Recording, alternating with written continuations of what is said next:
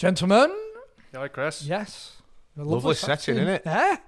Jinx. That's what Oscar says. Is it brown? Is it... What, this? Yeah. It's orange. Mustard. Yeah. Burnt orange. Yeah. That's what What's that that is. on the front of Henry Hoover? It's a clockwork orange t-shirt. Oh, right. Yeah. You're grumpy this morning. Eh? You're grumpy this morning. I'm all right. Is he grumpy? He comes across a little bit grumpy. I know when you're grumpy and you're grumpy. I want to get home. I don't know. Homesick. Homesick. Get me home. There's a bit of frost between Matty and John, I think. Is Of there? The bed situation, yeah. I tell you what, if I don't have a bed next time, I'm not coming. So you can fucking do it without me. John broke couch last night with me. To be fair, we're a comfortable couch. I was happy because I'm only did it, so I were happy with couch. In fact, I said shotgun couch because it was like a Safe bet. it was like a double for me, that couch. It were a lovely couch, but it was just a little bit cold down here. Yeah. Matty played a blinder. Earliest I've ever seen anybody go to bed. It didn't even say night, Half nothing. eight. Just disappeared. Door closed as well. That's a Door statement. That I heard him slide in a chest of drawers. I think it would be behind door. I'll be honest with you, next time I'm swinging.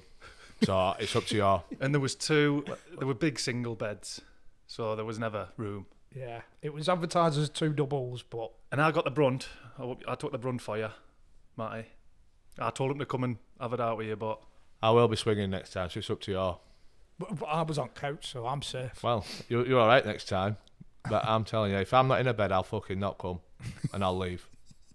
Leave the whole corporation, fuck you. I told you you were grumpy. Yeah. You were trying to deny it a minute ago. I'm all right. Craig Bromfield last week. Oh, what a story.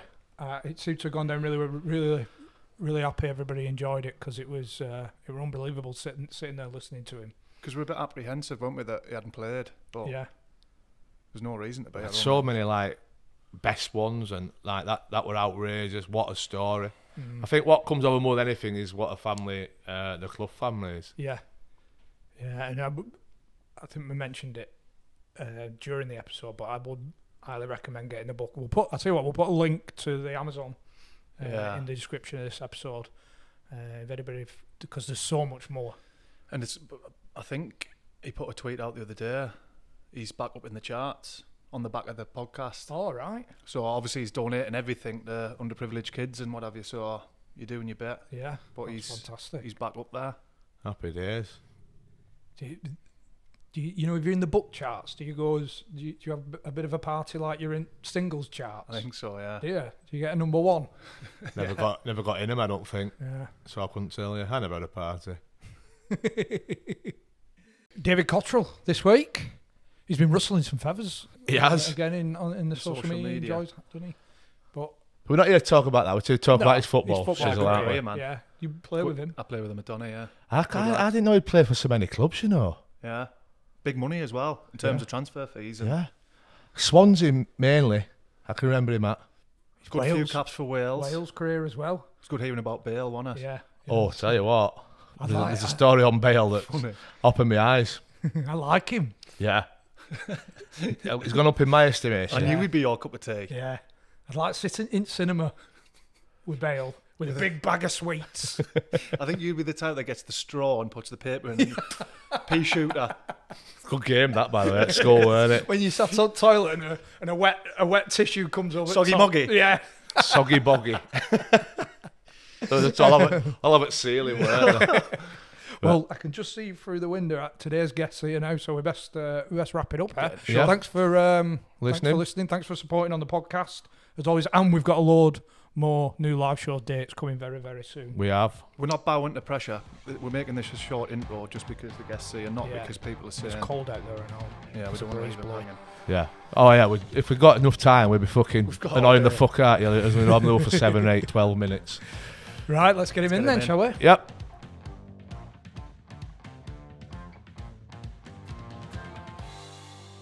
Georgie Best, middle name, I believe. You must have been, was it a big footballing family? Yeah, my dad was a massive Man United fan, and he thought he'd throw George Best in my middle name.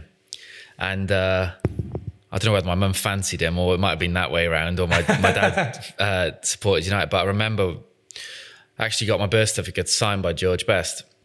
And when I went to meet him, and I think it was Alex at the time, his wife, and he turned around and he said, look, another George Best. She just turned around, she goes, oh, for fuck's sake, not another one. So yeah, he signed my birth certificate. You still got it then? I take it. You still got it? Still got it, yeah. Fuck me. Yeah, so it was a shock because obviously later on in life, he was an alcoholic at that time. I checked into rehab for alcohol, so... Runs in the name. Yeah, and it's in the name, yeah. 2 shiny heads there, Yeah, lads. I know. I've just noticed that. Glistening Get like... them lights off. Hey, glistening like your Shot bugle. a couple of songs in here, haven't we? Oh, to ask a question or try and fucking pot one of them. Oh, it's done us that, John. So you're good, mate? All good, really good. How are you guys? Yeah, we're Flying, good. mate. Living the dream, aren't we? Teammates? Yeah. Under the Stewardship. of Sir Dean Saunders. Sardine. Do you know what? We had a really good time there. We had, at the time, it was a bit of a shit show what was going on, but he just managed to get good players at that level together, and we managed to find a way to get promoted, didn't we? Yeah, he fucked up the championship season. Yeah. That was with the Doofy and Chimbonda, but then the next year, and you fucker. And Sign me, yeah. Sign Rob Jones, just fucking used to put that in from a corner. Yeah, used to say leader of men. Another That's what he snooker said. ball. Yeah, we had a few snooker balls, didn't we? Yeah, we had a few. Keegs, Paul Keegan. Keegs, there's a few fucking bald Rack them wizards up. floating around. What did you score many goals that year? 11, I think. No, them. All right. Carry on. No. What did you think were his best attributes as a footballer, the big man? Holding the ball up. He had great feet for a big guy. I think he was good to play with. Loved it. Him and you and Paint Swanner up top, and Hume just off. I think we had a good. Hume came halfway we had through. 3 I or think. 4 that were just good. So if we had like an injury, we had good players for that level. But Brownie, when he was fit, he was unplayable at that level. Unplayable? No, honestly, he was on flames. Believe it or not, Cheers, injury Dave. prone, but flames. I'm gonna have to watch a few of Donny archives. Honestly, no, he was good. No, whenever I'm not knocking about and they say, well, Brownie really that shit, I do actually stick up for him and say, no, He's actually all right. he was actually a really good player. Yeah. He weren't a natural finisher. Well, not on the I think pitch you've been, anyway. you've been kind there, haven't you? Yeah, not on a night out. He was a good finisher. Great finisher. Great finish in the wine bar. He finished a few off. But no, that's the truth, that to be fair. I do actually say, no, he is a better footballer than what everyone thinks. Yeah, he is definitely good feet. Cheers, lads. Yeah. Really Bit good of feet. embarrassed. And then I follow it up with, but he red? couldn't get me out of the team at Preston. So I always bring it back Yeah. to myself at the end. Yeah, he Bring us was down a kicking peg or in. two. Good tackler as well. Started at Bristol, eh? Yeah, started at Bristol. Got picked up when I was 10 years of age. Do you know what? I was a striker playing for a local team in Barry, which is Barry Bluebirds. And the only time that I didn't score a goal, I got actually scouted to go and play for Bristol City. Went over there for a 2-week trial. And then I think I got offered a contract after like a week or something. So signed there and I stayed there to the age of 16, 17, which is amazing, really. I was training with the first team when I was 14, 15. And, you know, like yourselves, when you're coming through professionally, you've got to have that arrogance to think, oh, I'm better than those, blah, blah, blah, blah. And I think that's what I kind of like stood me in good stead, really. I was training with the first team, didn't feel that I couldn't get in the team at a young age, and then just went from there. Who did you support? Who did I support? Man United. As a kid. As a so kid, so you yeah. weren't asked about playing for Cardiff? Cardiff never picked me up Cardiff or asked me to Swansea. play. No, they tried signing me a few times later on in my career when I was professional, but nothing ever materialised. But when I was 14, Man United wanted to sign me, and I just thought it was the right thing to do because obviously it's a massive club. They got loads of players coming through. Not many of them make it. So I just thought the best football experience for me would be to stay at Bristol City to try and get in the first team as soon as possible.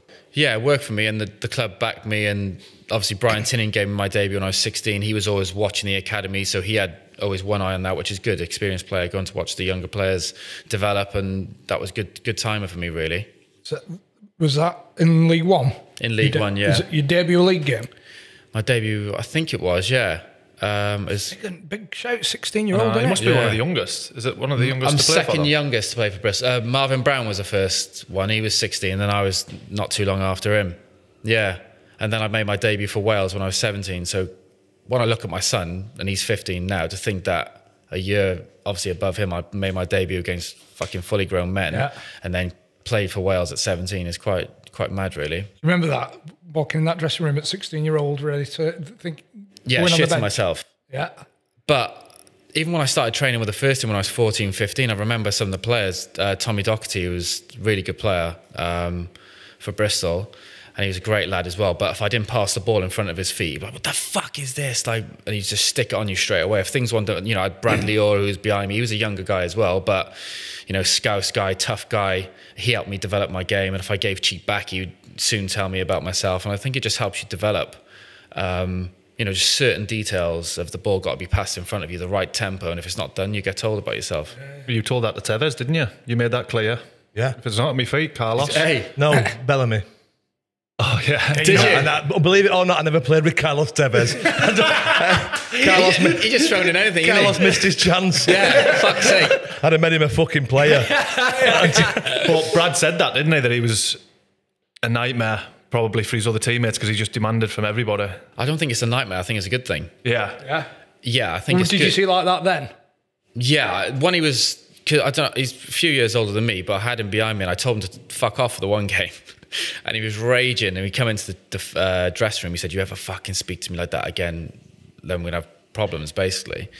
And but he just, for me, playing in front of him on the right wing when I was so young, developing, I needed someone like him on my case constantly, so I didn't let my concentration down. And when I worked hard and we worked together well. I think it can only be better if he's raising the bar and the levels and everyone else around you. I think it's good that you follow suit. Would you take it that, right, I'm going to prove you wrong? Yeah, 100%. And feel good when you feel good, because he wasn't just always sending negative messages out. He was always like very talkative. There's a lot of positives that would come through him. Well done, like blah blah blah, and all that stuff. And he was brilliant for me. I think he's best suited for me at that time to kick me on. That's the difference in it. We talked about it. Give someone some shit, but back it up with some positive reinforcement. Speak to them after. And the thing is, what I like about him is that he always worked his socks off. So he was never asking you to do something that he couldn't do himself. Obviously, technical wise, it might be a few things there, but he was a good player. But he always worked his nuts off, and I think that was the minimum requirements. And he's obviously a winner. I think he came from Newcastle at the time. And he wanted to improve, and he had a point to prove himself because it's a new club and stuff. So, yeah, he was always vocal and great for me. That's the thing as a young lad, if an older pro's giving you shit and they're lazy bastards, you're like fuck off, what you're doing to yourself. He used to cane the young lads, and he was like not asked in training one bit. Well, just obviously lads speaking as I say, not as I do. Yeah. It's all right you saying that, but you're lazy. You have to back it up, yeah. Where did he play? Bab, Liverpool and that, innit? Fuck you, Phil.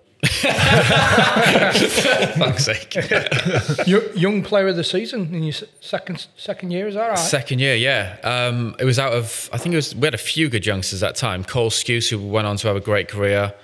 Scott Goldborn as well. We had a few good youngsters there, so to kind of get that accolade was really, really good. Did you, at that time when that accolade came, were you like, there could be some bigger clubs sniffing around it? I knew there was a few teams sniffing around. Aspirations kind of go a bit further than playing at Bristol. Yeah, I always wanted to kick on. I always wanted to play in the Premier League. That was always, I think that's most footballers' ambition. If you don't set the targets high, then what's the point in fucking doing it?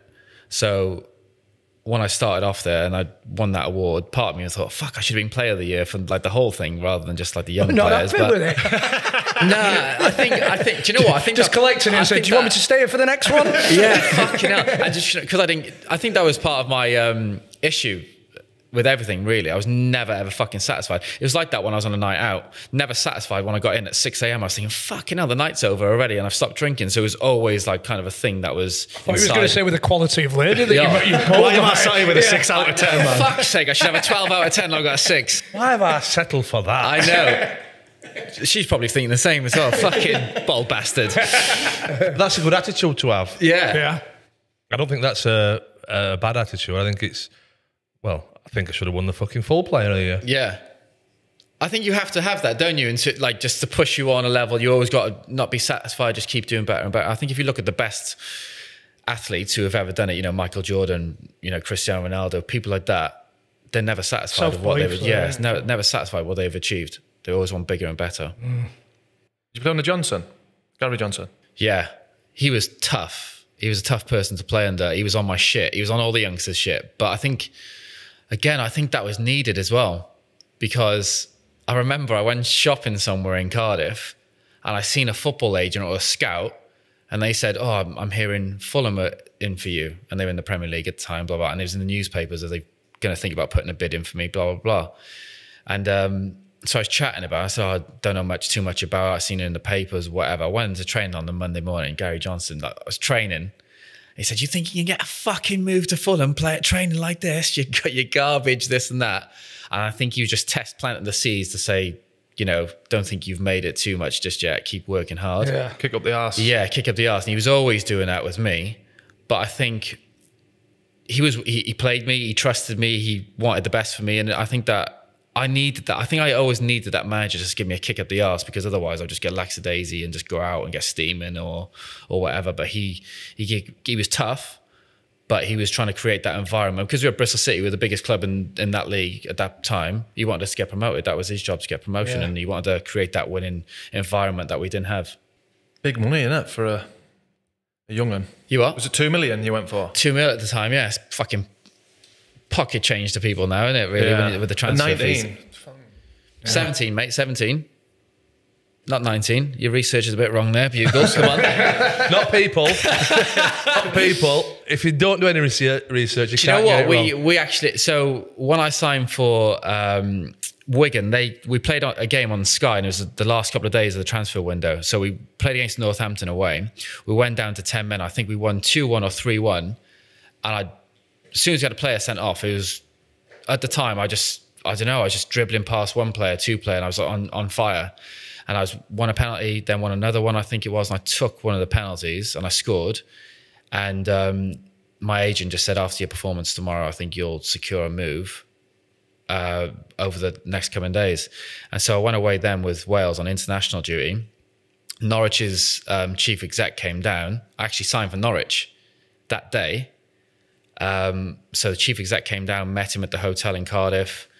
And then when I jumped on the Welsh team bus to go to training, blah, blah, Bristol City's chairman rang me and said, "We just accepted a bid from Wigan, a Premier League team. You can obviously go and chat to them as well."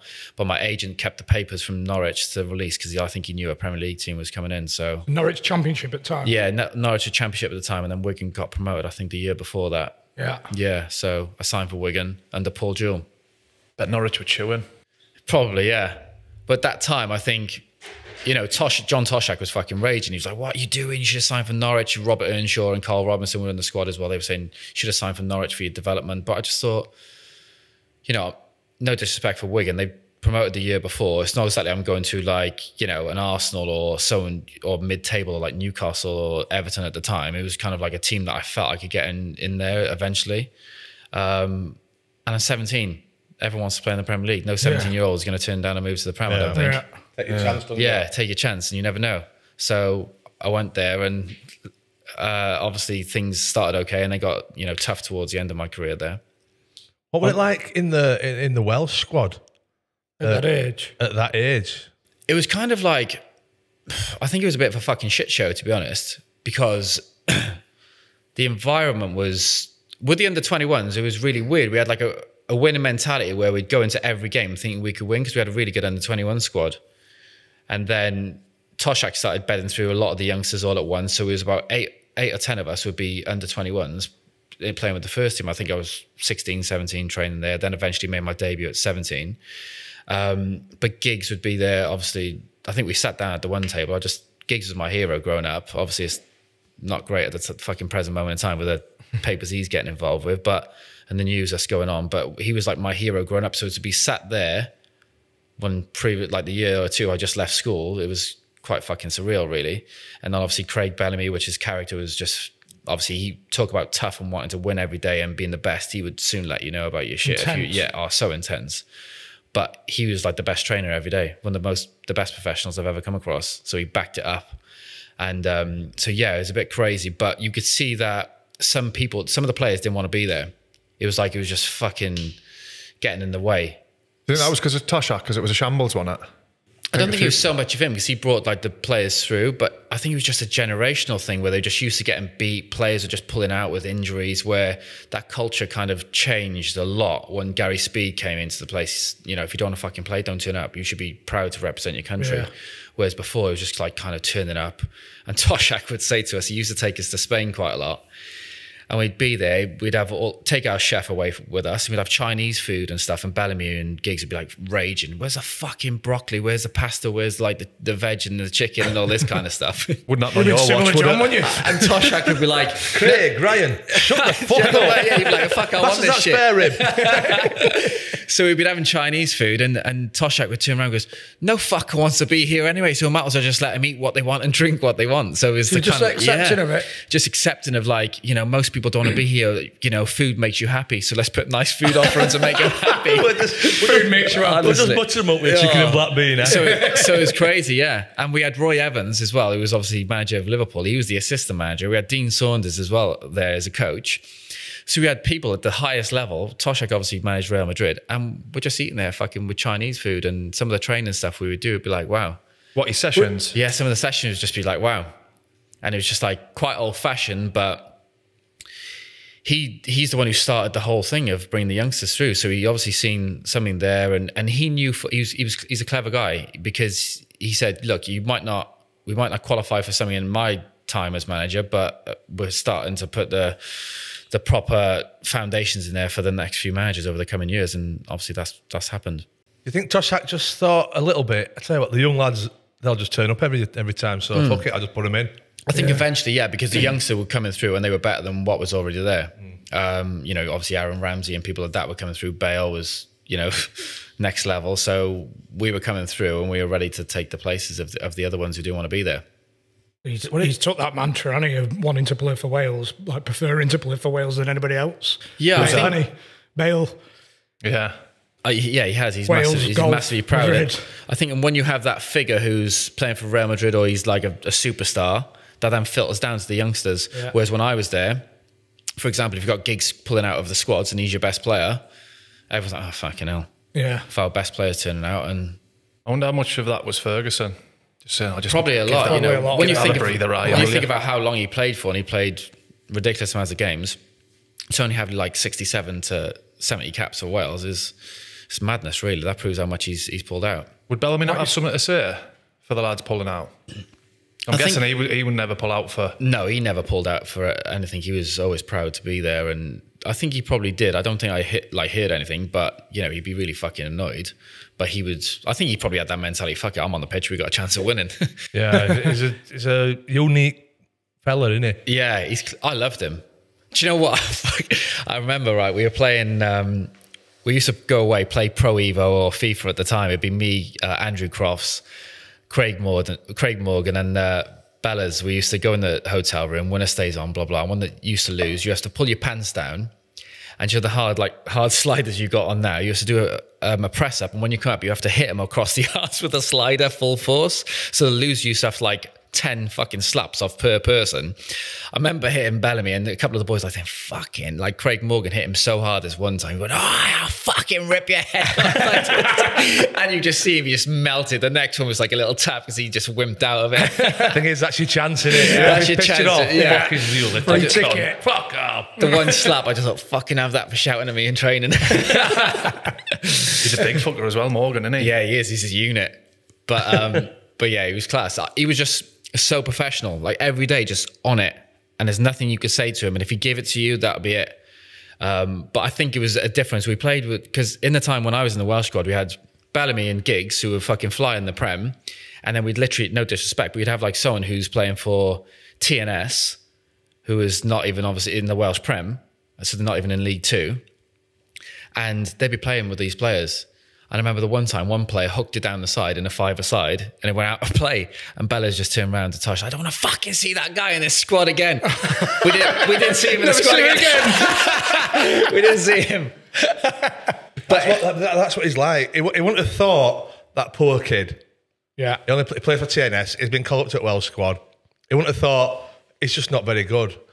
He'd have gone in with, fuck, he's never fucking coming in again. Yeah, because that was his winning mentality. Yeah. Kind of like, right, we need to do everything in our power to win, and he wanted to do things the right way. So he wouldn't have wanted to hurt anyone's feelings, but in the same time, he probably would have thought, fuck it, because we want to win. You don't get to that level without wanting to have that. What were Bella's like? I mean, were Mark Crossley in the Welsh squad back then? No, I think he left just before I got in there. So obviously, Norm spoke about quite a big drinking culture. You know, when the lads were on international duty, Artson with the Chinese in the room and all that. What were Bella's like with that? He wouldn't have liked it. I didn't. Was there still a drinking culture? It was still a drinking culture. Yeah, it's probably we had a good fucking drinking culture, even still to when I retired.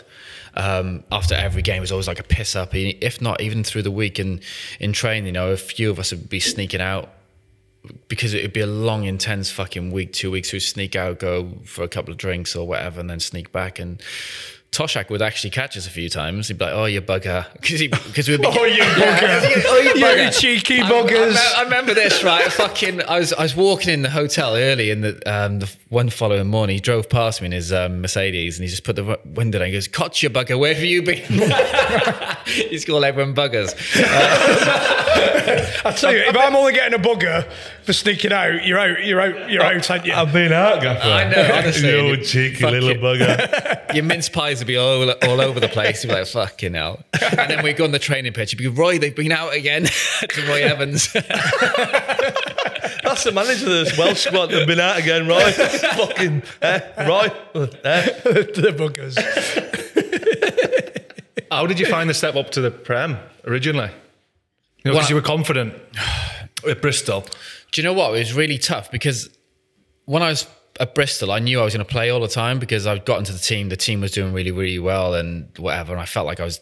Scotty Murray was moved from the right wing to the left wing and he was doing great there. He was great to be around the place and I was on the right wing for Bristol and we were playing all the time. And then when I went to Wigan, I came off the bench a couple of times and I wasn't used to being left out, if that makes sense, even at such like a young age. I was used to playing. So I found that kind of like knockback. I probably took it, looking back, quite personal when I shouldn't have really, but at such a young age, I wasn't getting the right guidance, I felt. Like the managers wouldn't speak to you for leaving you out. Not that they fucking should do, but I was used to that. And what were you like back then? Would you sort of... Arrogant as fuck. Honestly. Oh yeah. I was so arrogant, honestly. And it just didn't fucking help me. And looking back now, I had Antonio Valencia in my position, but I didn't know who he was at the time. He's a quick bugger, isn't he? Yeah, he's rapid. And he was fucking about when I first went to Wigan because he was like always having niggly injuries and whatever. And Paul Jewell was on his case. And he just started flying then. And then I couldn't get in. So I was on the bench a lot. And then when I was put back into the reserves, even at a young age, I should have taken that thing, right, this is my time to kind of like, right, I show the manager, prove myself. But I just thought, fuck it, I want to go. Because I had John Toshak in my ear saying, if you're not playing, you're not going to be in the Welsh squad. And so... And it's a good social. Yeah, and it's great social. Fucking Chinese getting steaming all the time. And so I knew I had to get out on loan to stay in the fucking team. So that's what I did. I went to Sheffield United. And how long was it before you went to Sheffield then? Before you needed to play? Probably like a year, 18 months. It's still quite a long time then. 18, 19. Yeah, still young. I went to Sheffield United like 19, yeah. And but I felt that was the best thing for me going to Sheffield United because I went there, Speedo was there, he was guiding me. We had like amazing pros there, Gary Naismith, James Beattie. Our car school used to be Gary Speed, Gary Naismith and James Beattie over. We used to go fucking... That's the one, yeah. Over there, we just used to have a laugh constantly. I think it's a big thing to move to. Did you move to Manchester? Yeah, Warrington. I moved. Warrington. Yeah. So at 17, it's a big upheaval, isn't it? Yeah, you know, that in itself for a 17-year-old lad to move 200 plus miles away. But it's as well that probably that mindset that you're on about of wanting more. I mean, there's not many 18, 19-year-olds on the bench at a Premier League club that are going to I need to move on. I need to move on. I need to get I think football. It's a good mentality though to have that still, that you just want to play. Yeah. You speak about I that just all the wanted time. to play, and just get my experience as much as possible. And I think Sheffield United are a bigger club than Wigan, and going there, we had a good squad. You know, like I said, Gary Speed, Brian Robson was the manager. Brian Kidd was there as well at the time, who was amazing. And I just thought so I was kind of like still looking at that from that perspective. Brian Kidd's had all the best youngsters at United. He could maybe develop me to be better, to go back to maybe Wigan and achieve great things there. But even if I got him, and then I quickly knew after, actually when I signed for Sheffield United, I think Brian Robson lasted about 2 or 3 games and he got the fucking sack. And then Kevin Blackwell came in and he was just like, just like hard, like so on it. We'll get on to him. Fucking hell. I remember, right, we had a circle, when we used to have a circle of possession, he was just fucking, instead of like just putting it in for people to keep possession, he was just half volley it at people, like here, expect you to control it, and just like he was on the youngsters and whatever. But at that particular time, he came in quite hard on us, but we needed it. But I was already used to it with, you know, Paul Jewell and Gary Johnson when I've had that time. So that was fine. And next year, you know, we just started picking up and we're getting better and better and better. And we got away from the relegation zone and got into a good form then. And yeah, it was wicked. I loved my time there. When I signed there permanently, Kevin Blackwell said, look, you're going to be my main right wing. I want to sign you permanently. And when I got there, he just chat fucking as a shit in my ear constantly. He was like, and they put Greg Halford there, we signed as like a right back, I think it was. Were you on loan the year that they got the playoffs then, or was that? No, it was a permanent deal then. Right. When we got to the playoffs. Yeah, we got to the playoff final. That went out when we played them. Yeah, so he was just constantly just like on the youngsters' case. I think if he was involved as a manager today, it wouldn't last long. He'd be getting called in by every organisation for bullying. It was just like ridiculous. I remember some of the youngsters he used to treat like shit. It must have not been too bad to start with because you signed for him permanent. Yeah. Oh no, he was good for me. Like he was hard, but I was doing well. And then when shit hit the fan, it would go against you, lose a couple of games or whatever else. You just thought he could do. And do you know what I didn't like? I didn't like that he treated, you know, Lee Hendry, who was fucking a top player, and you could see in training he was on fire. And you can see he was probably one of the best technical players there. He just wouldn't give a chance and just treat him like shit. And I just didn't like that. There's no need to treat people like that with, you know, with no respect, especially as someone he was really high profile for us at the time.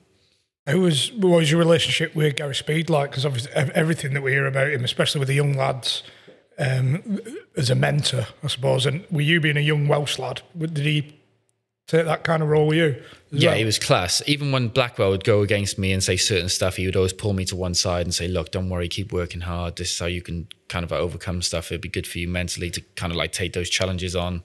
And even in the car, because we had a car school, he would always like be laughing and joking. And he was just amazing, professional, amazing person. And he was just always there for like to give advice to anyone. It seems like he would have had his work cut out at Sheffield United under Blackwell. I think he was. Was. Giving up shit. He was trying to build them all back up again. Yeah, he would. A lot of the players, even the senior players, would go up to him and ask him for advice. He's the main man. Yeah. And you could see that eventually he would go into coaching and managing because he was just like that. He was that good.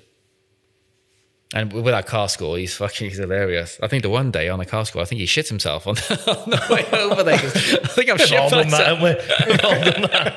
So, but he was just class. I think he had too much fucking Costa coffees on the way over.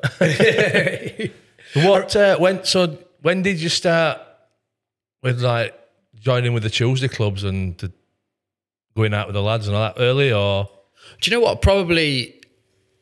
Definitely Doncaster. I seen the change when I signed there. Also, it weren't as young as... No, it wasn't really, really young. I only started drinking properly when I was about 19, I think it was. I used to go out when I was like 18 and give it the fucking big bollocks of buying champagne. I never used to like the thing. And I used to spend all this money on people who were not even my friends to be around me. And I wouldn't even drink the stuff. Mm. And then 19, I was drinking a little bit and more. But I started to drink a lot more when I was about 23, 24. And that's when I started to kick in, you know, when I was feeling like a certain way mentally, I would like kind of drink to take away that realistic fucking behavior of what I was thinking on a normal day to day. And I just think, I get steam and I just used to feel a little bit better. I used to take away all my worries and that was it. Was that at Donny? How old were you at Donny? 24, I think I was 24 at Donny.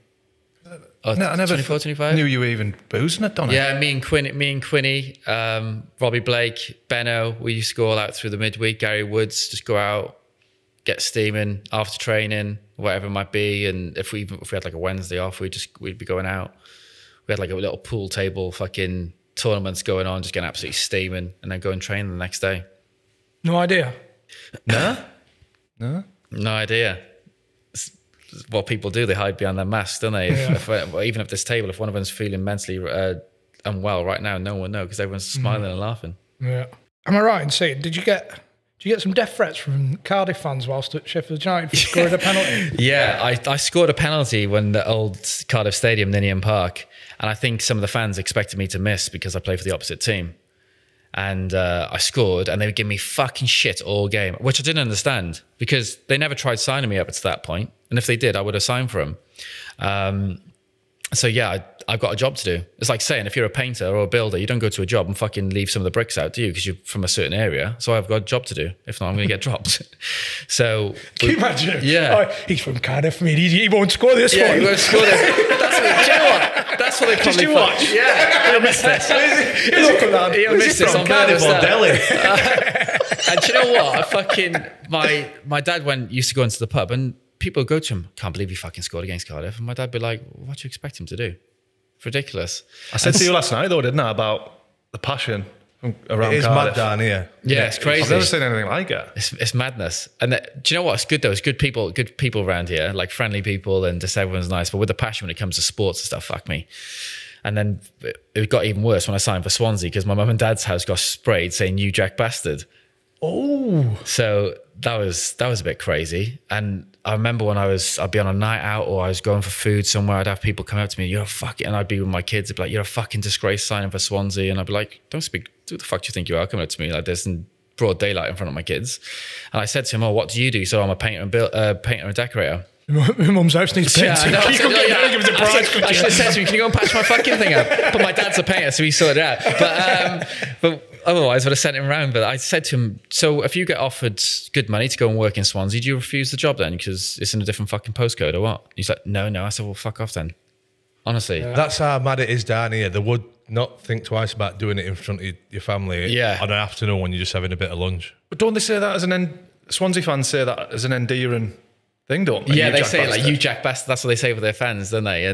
But obviously the opposite fans say "You Jack Bastard," or you know, sheep shaggers if it's not Cardiff fans and stuff. But yeah. But then it was bizarre because the Swansea fans and the club were just like amazing to me. So welcoming, everyone was really friendly, great club, great people there.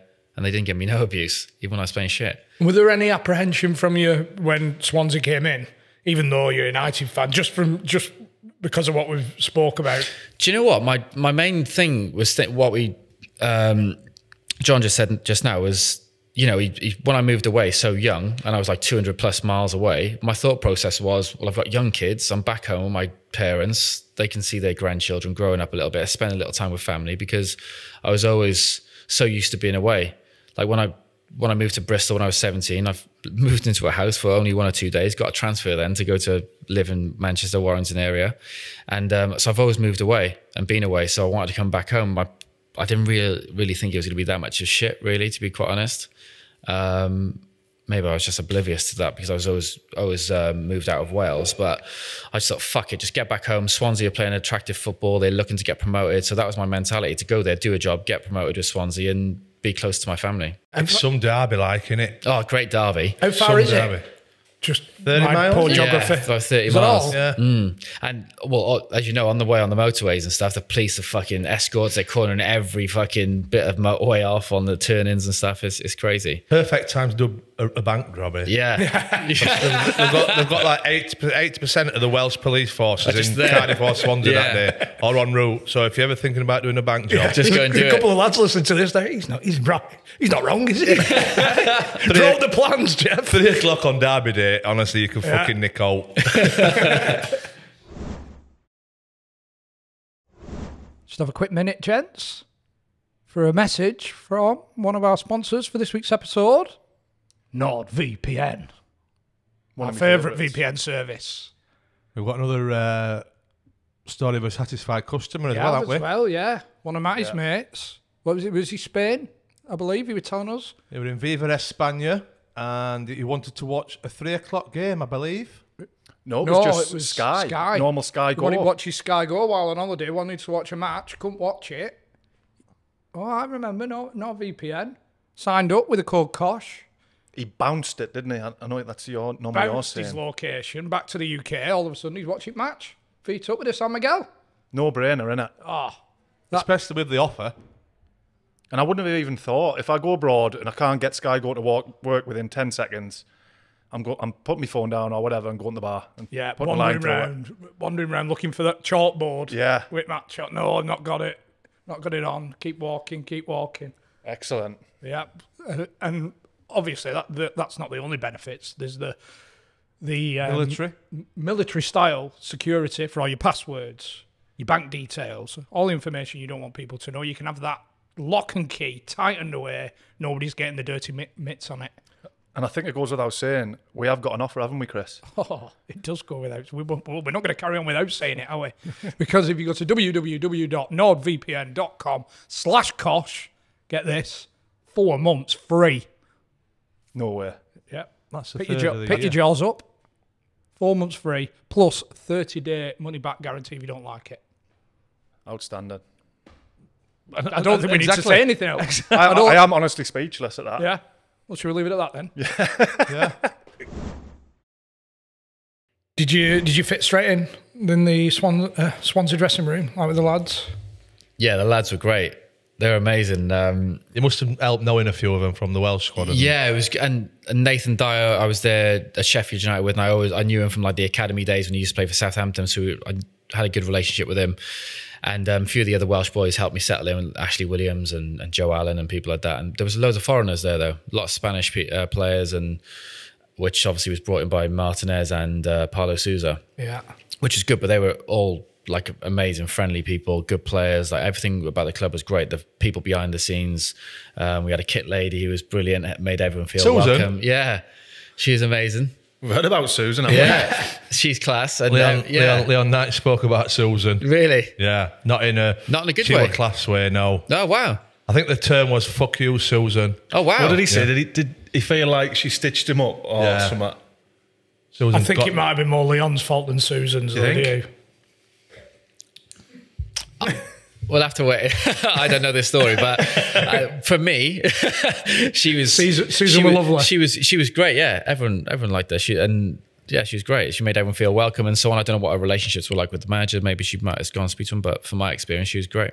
I think that was his point, wasn't it? That the reason he left was because of her. He stitched him up or whatever. But I bet she were a lovely lady, Susan. She always nice in tunnel. I remember her in tunnel. Oh, it's tall, really nice. blondish hair. Yeah. Really nice.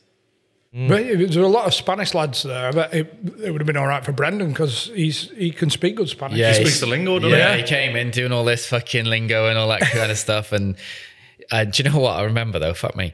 We were in the showers and we used to, where we were with Swansea, it's not like their training facilities they got now because we were building still up. We were still washing our own kit when I was there and we were in the Championship. What was Susan doing? I think she had a cigar on with Leon somewhere. but she, so that's when we only started, they started washing our kit when Brendan came in. He's like saying, Championship level and one of the best teams looking for promotion. They're driving washing their own kit. So Susan was furious. Yeah, she was fuming. Fuck you, Brendan. Yeah, she was like, fuck's sake. Brendan, are you winding me up? But so, and I remember the time with the Spanish players and their class, and we had to share the facilities with like a fucking leisure centre, so we'd go in there, you'd be having, your dick would be out and you're chatting to a fucking fan about how you're going to play on the weekend. Like, yeah, fucking hell, great. Or you get hammered, you were fucking shit on the weekend, when your wood's flying everywhere. So yeah. It was like that. Yeah, just like, his ass. You were fucking crap last night. Oh no. So wait till you finish fucking cleaning your galley, will you? But you know what? The one time we were in the showers and Paulo Sousa was talking to me and Andrea Orlandi at the time. And he started showing us these stretches. So we'd lay on the floor in the showers, bollock naked, he's hairiest man alive, stretching like this on the floor. You're thinking, fucking hell. Ball sack everywhere. And you're just like, you just thought, this is how you should stretch. This is why I used to do it into Milan. We're like, yeah, fucking hell, nice one. You've got Geffin walking past. What? I know, yeah. Just finished his spin class. Yeah. I'm sure that's our manager. I know, yeah. He probably did. Fucking hell. Finished his spin class. Honestly. Oh, you need to clean that, pal. Even if you wanted to show someone a stretch and you're in showers Don't naked, do that, yeah. you think, Fuck, and then I'll show him after. I know, yeah. There is a time and a place, isn't there? And then Especially on your back. I know, and then you get out and you'd be hairdryer on. He had fucking great hair, none like mine and yours, but he'd jump out and he'd fucking hairdryer right on his balls like this. You're like, all right, gaffer, blowing in the wind. Fucking hell, honestly. Like a windsock. In a leisure centre. I know, in a leisure centre, yeah. But even if you are talking about the stretches, you're being told about it. You're not thinking about the stretches that he's telling you about. Right? You're like, oh, Tracy. You're looking at his Where do you area. look? you look at the stretches. You're looking at his area ass thinking, oh. Yeah, that is stretching, that Paolo. Fucking gaping. It's unbelievable, honestly. Do you know what? He used to join in training though. Fucking hell, he was unbelievable. He would predict where you'd pass the ball even before you knew you were passing the ball. You used to say, look at the balls, look at the eyes, whatever. And he'd just guess all the time. He'd fucking megsing people in training. He's insane. Is that in that didn't last very long somewhere? Was it? Did he go to QPR? He didn't last about a week or QPR long, something? did he? Or Leicester or something. Was it Leicester? Yeah, it might have been Leicester. Yeah. Was he good? He was good, yeah. He was like, he knew what he was talking about, but I think, I don't think everyone just bought into his plans and how his culture was, but he was good. I liked him. How did you go on with Brendan? I like Brendan. His training is the best training I've ever come across. I think personally, we had a conversation, and I think he recently said it about Damari Gray.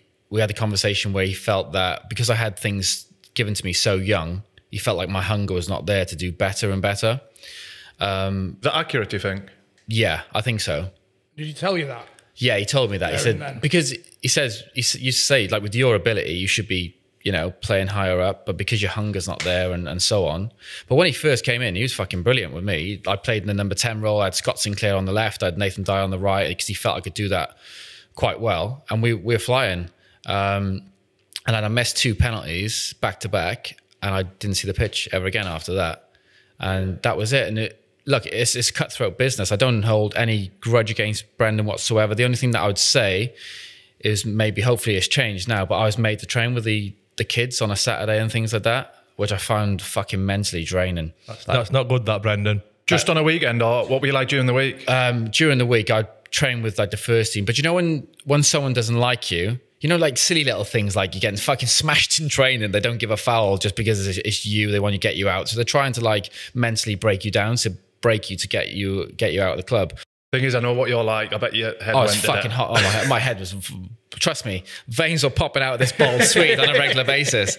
Every day I was just raging. Cue ball bouncing all over Honestly, the table. fuck it, it's going everywhere. I can just imagine him stood on the sideline going, "Hey, watch this," to his assistant. Play on. Yeah, and then they just light the fuse. And I you was go, just raging, yeah. I was just fucking raging. And then when I was made to train with the kids, I found that mentally draining because I just thought, you're taking the piss out of me. But the 2 penalty misses, Yeah. Was there any build-up? Like, had you been told not to take the second penalty, or was there anything else went on, or was it just missed 2? Fuck. No, yeah, it was just, we would always practice him in training. He would always do drills out to like, you'd make us run around certain poles, get the fucking adrenaline rushing, and he had obviously out of breath and so on to be calm in those situations. And I just missed 2 penalties, yeah. And even though I missed 1, I was always the type of character, I'm not going to stop taking penalties just because I've missed. I always just think, fucking keep going. And that's what I did. And I missed the second one, didn't see the pitch again. Did he say anything to you? I can't get my head around it. No, he just said, I think when I got taken out, then it was just kind of like, well, I think you've had things too young. I think it's best you kind of like move on. I went to Portsmouth. Oh, so when you were saying that, then I thought you meant more in an encouragement kind of way. So did I. No. This is what you've got to do with your game. You've had things too young. No. It was kind of like for you to further your career and not kind of like go by the wayside. It's better for you to move on and try and find that hunger again. And I think I went on loan to Portsmouth, and that was a bit of a shit show down there because most of the players, they were on like fucking massive contracts. Some of the players weren't getting paid and so on. Do you know what I remember at Portsmouth? Fucking hell. We played Cardiff away, and every time we played against Cardiff, I wanted to do well. And Dave Kitson was having a fucking stinker for ages, but he's one of like the best guys I've ever come across. And Steve Cotterill was the manager. But because Kits was one of the main men, I think you might have been captain or something along those lines, but he wasn't captain, but he was really influential in the training ground and so on. And so we play against Cardiff. He's had a fucking beast. And it's Steve Cotterill's coming at halftime, absolutely raging off all of us. We're shit, blah, blah, this and that. And Kitch just stood up and he put his hand up. He said, "Gaffer, I've been shit for fucking months. why didn't you just drop me? Take me off. Do the team a favour. He said, why you keep playing me? And the changing room, everyone's shoulders just go like this, started laughing. We went out and he's fucking even worse in the second half. I'll be honest, Gaffer, I'm shit. Honestly, it's like, why haven't you taken me out ages ago? Fucking hell. Without kisses as well, he'll have said that really serious. Yeah, deadly serious. Like, Gaffer, why did you not just do yourself a favour? Like, no banter with it. I'm having a fucking torrid, take me off. He's so class. He was fucking amazing guy. And after that, we went out and then we had a fucking stink bomb. And then when I got back to Swansea, they were playing the playoff final because they were going to get promoted to the Premier League. When they got promoted to the Premier League, and I said to I rung Brendan up on the way home after my loan finished. I said, "Look, what's the script? Do I need to come back into training? Blah blah blah." And he said, "No, I just want you out of the building. We're going for promotion and whatever." And you know, I thought maybe I could have been around there, maybe watch the final and a stadium, support the boys or whatever. But he just, all the lone players he didn't want around, which is fine because obviously that's like the last 3 weeks. Yeah, so I think that was kind of like the telling that he wanted me out of the building, which is fine. You already told me that anyway. And which is fair enough because maybe he didn't want the distraction of the players because they wanted to keep focused, whatever it was. And were you accepting of it at the time? Or yeah, like, I just thought, being a bit hot-headed. Did it get heated? No, it was absolutely fine. That was it. I wanted the boys to get promoted because they worked so hard. I thought they deserved to get promoted because they were probably, in my opinion, the best team in the league. The way they played football and the great characters they had, they all deserved it. And Brendan deserved it as well, really, because his training is fucking unbelievable. The preparation that he puts in place is insane. And so he deserved to be in the best league as well. How long did you have left on your contract? I had about 18 months, 2 years. So after that, I played a certain amount of games that I should have got given a medal anyway when obviously got promoted. And the secretary, Jackie Rocky down there, she called me up and they said, look, after that, you're going to get paid up, you're going to leave, whatever else. So I eventually left and she kept me a medal for me. So she got me a medal. She kept me a medal to keep, which was nice because everyone else fucking forgot, but she didn't, so that was nice of her. Was it better for you financially if they went up, or when they went up? Yeah, it was better financially, so we sort of, got in the middle ground. I wanted to leave and play, so we kind of cut a deal for me to get that money. And was that before they went up? When they got promoed, after they got promoted, yeah. Best time to negotiate, really. Best time to negotiate, yeah. So fucking Brendan's an arsehole and all, isn't he? Right, fair. He's a horrible bastard and all. I think, do you know what though? I think he treated people he was really good with the families and he's really good with the players. I think if you're not playing, he wouldn't treat you as... You're not in his clique. Yeah, if you're not in his clique or you want singing off his hymn sheet, he'll then cut you off. It sounds quite similar to what maybe Damari Gray went through of having so much so young and then get you out. But even when he went to Liverpool, I think he would always make a point of taking a senior player out, wouldn't he? Of kind of like saying, right, I'm boss. This is how we're going to do stuff. More to make a statement to the rest of the lads. To make a statement. I think that's what he always did. But in fairness to him, his training, the prep that he put in was fucking incredible. We've heard that before, haven't we? Incredible. Yeah. Like, anybody who talks about Brendan always finishes with one of the best. I will say, yeah. Yeah, like all the lads loved him and when they were playing for him. And when I was playing, I fucking absolutely loved it.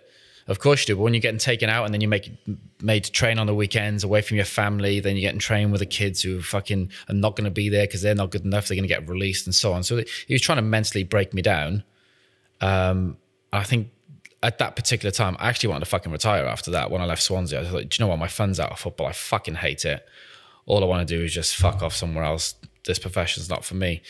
Then I went to Barnsley, hated it. Order. Sorry. Okay, now. Do you know what? I fucking... Jesus. That was like a fucking dagger straight in the heart. Sorry, that's not a conspiracy theory. So just being honest. You take it personally, don't you? When It's the best club in England. It's not a conspiracy, it's a shithole. You've been working with that wank Stain Rogers. I bet it don't say fuck all in these pro-licence badges about treating people like shit, does it? The people in the club were fucking brilliant. The fans were great as well. I just didn't fucking like the manager or the assistant manager, to be quite honest. I didn't like the fucking setup.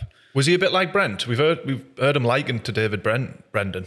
Have you? Yeah. Was it Millsy? Millsy. Yeah. Is that what he said? Yeah, he was a little bit like Brent. Just to pass your pro licence, you've got to learn how to be an absolute fucking arsehole and play Group 1. Fuck off, Brendan. He's not coming on. That's it. He's not coming on. No. Jackie Rocky sounds impressive though. Jackie Rocky sounds she's the one. I think she's retired now, but she's the one. She was kind. She was like, oh, I'm so sad. Even when she knew but she didn't like the players leaving either. So when my time was up, she's like, I'm always sad when players are signing up their contracts. And even if it's a pay up, I'm sad to see the players go. Sounds like Swansea's football club's built, the foundations are built on good women. Yeah, they are. Good people there. And even, the chairman at the time, Hugh Jenkins, and all the people connected that particular time were great. Everyone behind the scenes, they built the foundations from nothing, and they put great things in place. And how were your negotiations to leave? Were they fair? Oh, they're fucking straightforward. They just had the bonio, didn't they, of millions and millions. So there were no issues with that? Look, no issues whatsoever. This is what I want. Yeah, no problem. Yeah, Hugh Jenkins was really fair, to be fair, because he wanted me to sign anyway, and he had his eye on me for a little while being the Welsh squad, and I think I was probably maybe his signing more than Paulo Sousa, I'm not too sure.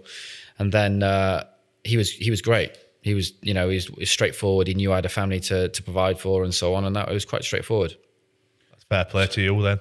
So, obviously, since probably Bristol, you've been on a bit of a roller coaster of not enjoying football, mentally not being in the right place, up and down, falling out of love with football.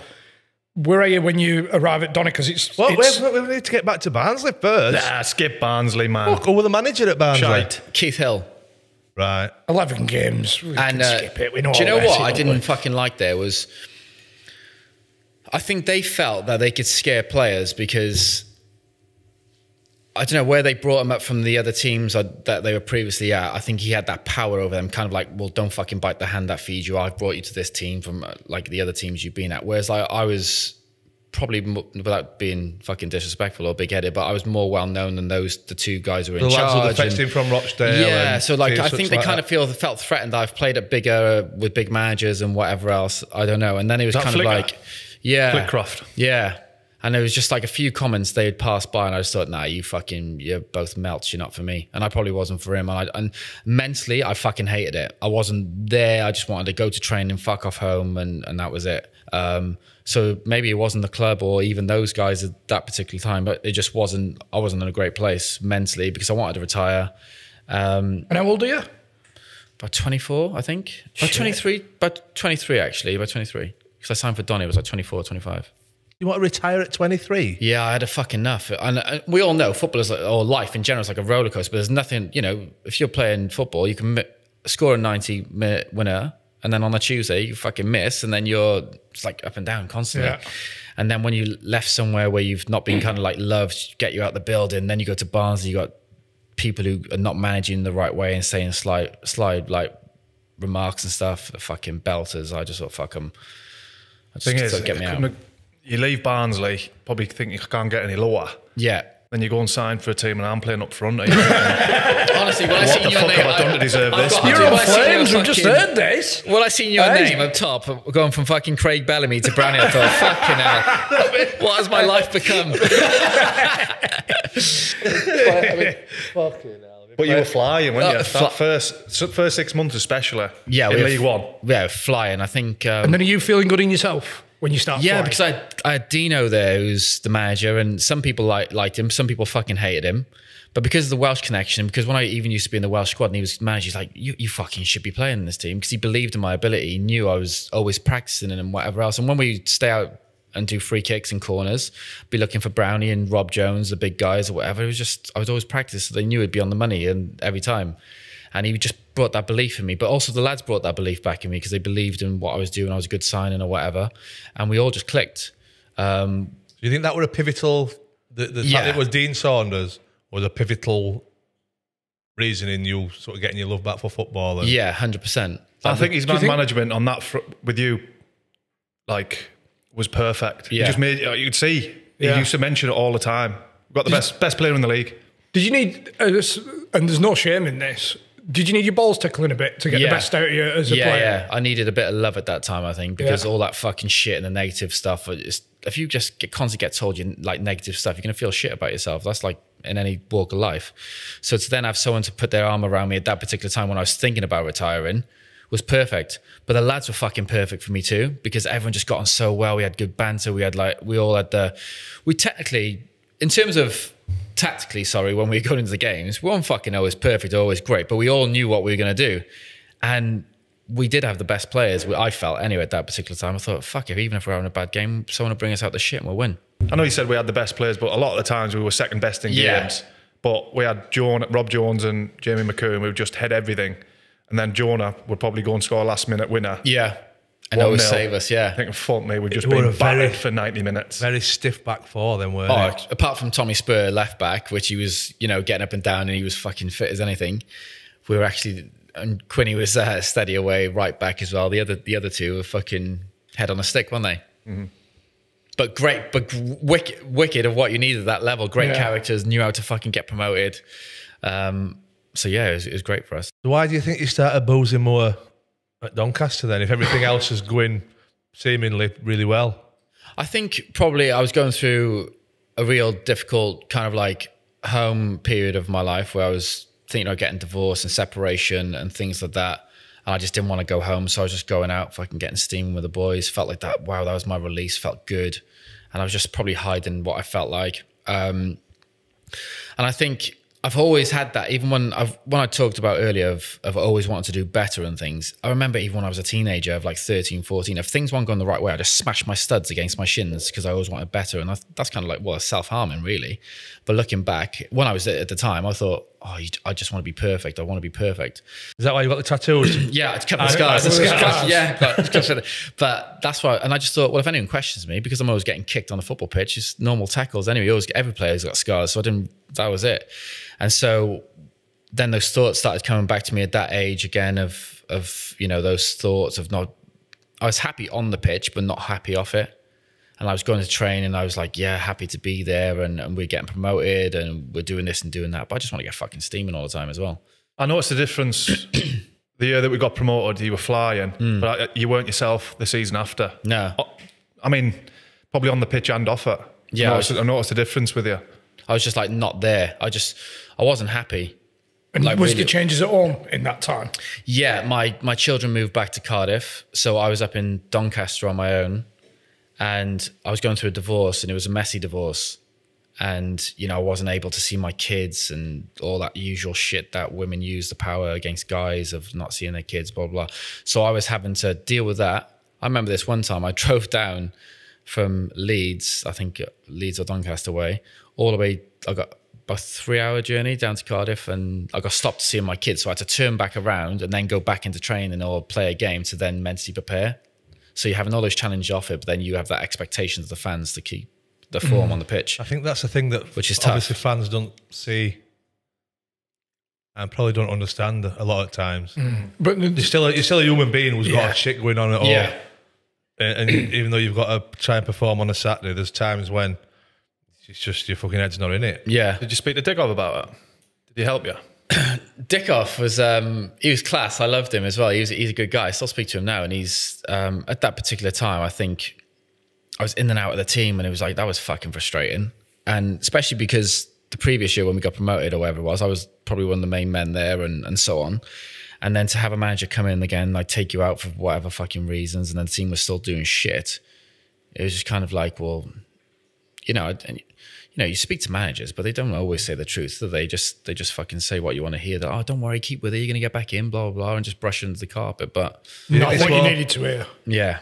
I think as well, though, from a player's point of view, it can be seen as a weakness. If you go to the Dickoff and tell them how you really felt, probably would have been the best thing to do, but it's hard, and it was hard back then. There was no way when I was playing ever would I speak to a manager to say, look, I'm mentally struggling, because one, I'm not going to jeopardize a new contract of putting food on the table for my kids, and I'm not going to be getting taken out of the team of speaking that, because you could ask many managers out there now, if a player come up to you and mentally said, oh, right, they're struggling, they would take you out of the team. But ultimately, that's where I felt free when I was playing. That's the only time I felt free. In training, whatever, usual thoughts would come in. But when I was playing on a Saturday or a Tuesday, that's my escape. The only time I felt free was playing. So when that was taken away from me, you want to jeopardize that. It was like, yeah, and I wouldn't jeopardize it. And that's why I find it so hard for players to even speak now, because how many managers, hand on their heart, would stick with that player to play them? They all would say, oh, you can come to me mentally and talk about ever, but I fucking doubt it. Most of them chat shit. One of the best stories I've heard on that front was Keith Tracy with Sean Dyche. Yeah. Keith was struggling on the drink, and Sean Dyche personally took a liking to him and help them rather than just doing what Bend them managers off. normally do. As much as a footballer. He's a weren't he? drinker. Yeah. He's a bad influence. Get him out. But he helped them.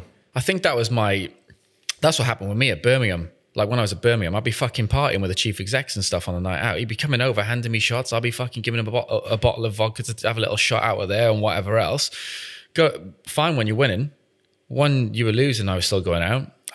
I used to go out fucking win, lose or draw, to be honest. It was never like, oh, just win to go out. And then go into train on the Monday and like get that mentality.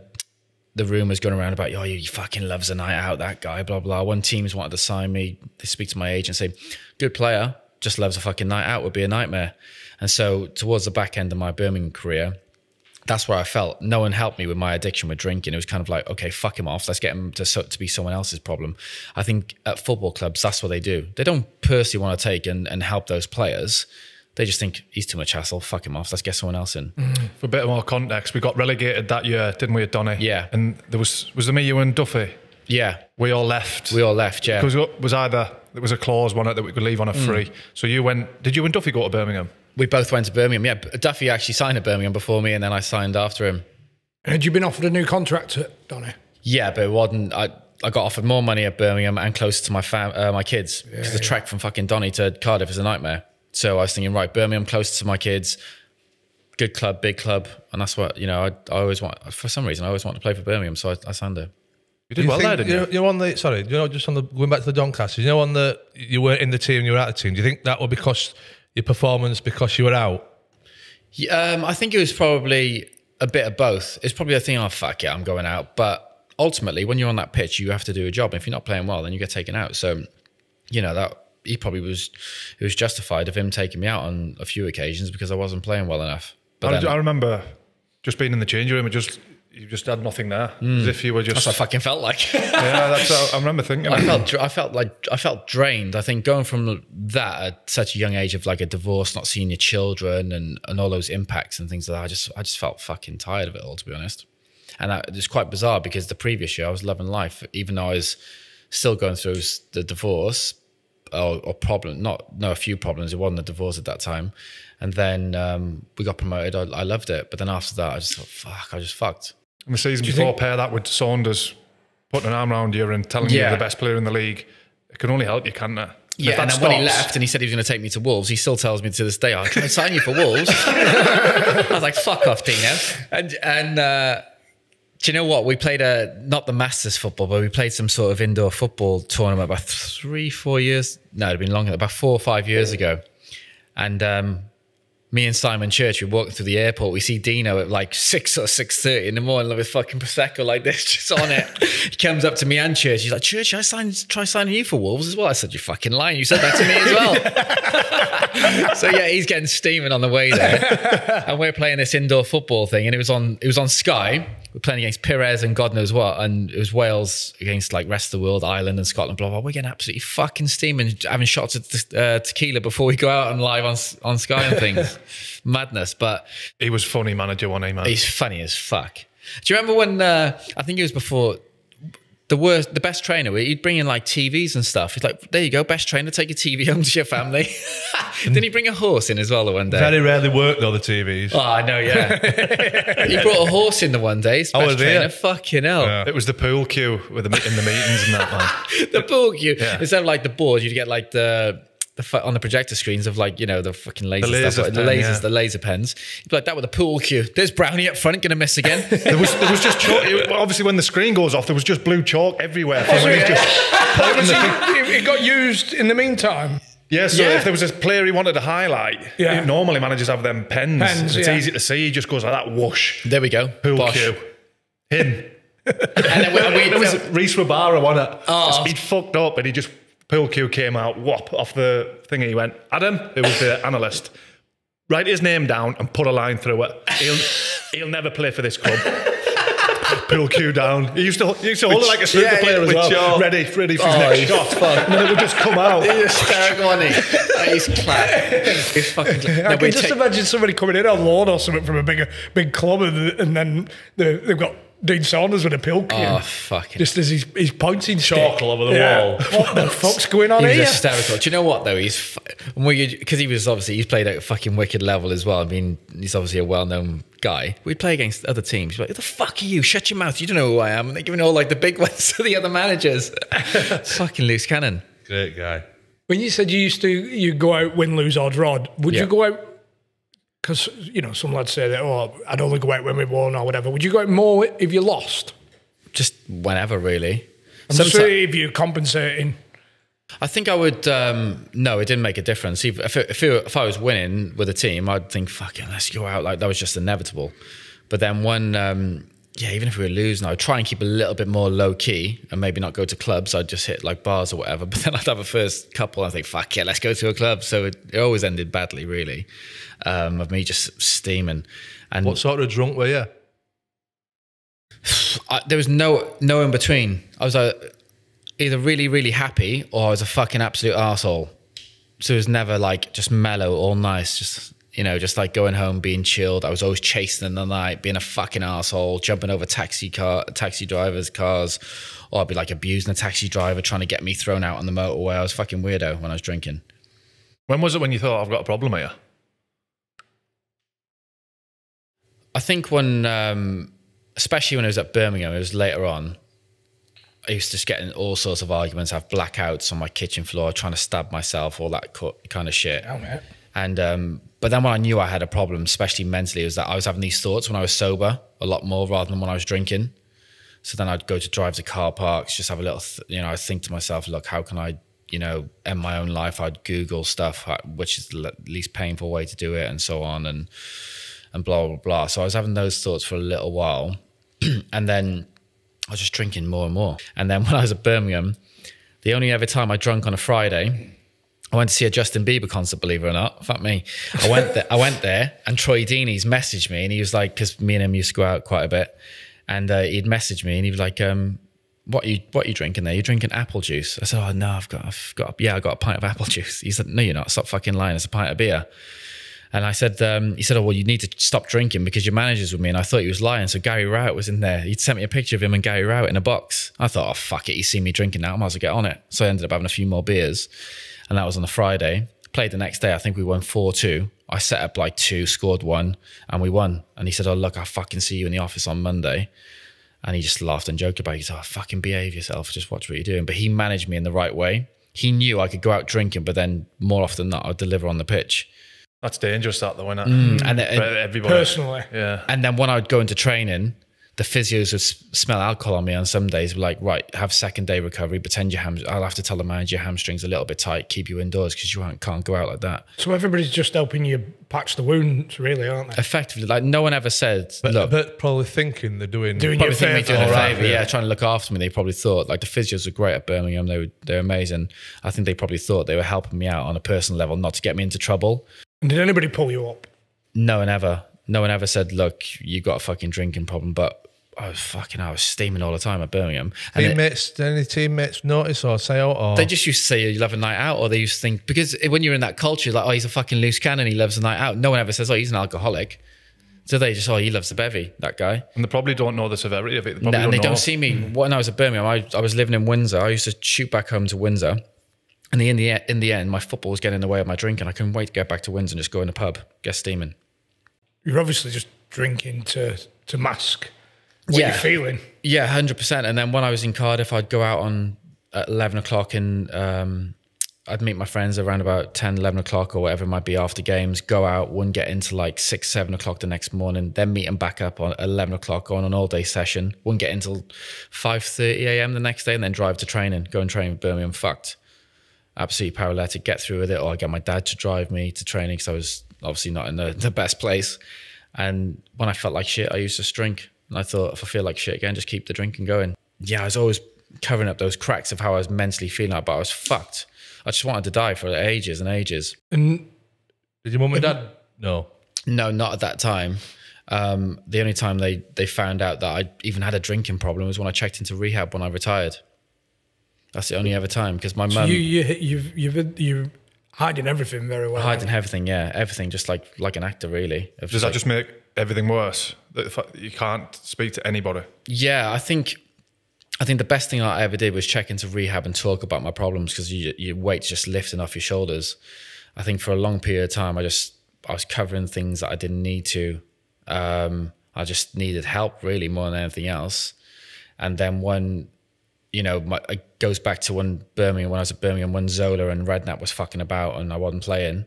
And it just became a fucking circus there. It was a shit show. Like Rowett was like really stable and we were progressing really well.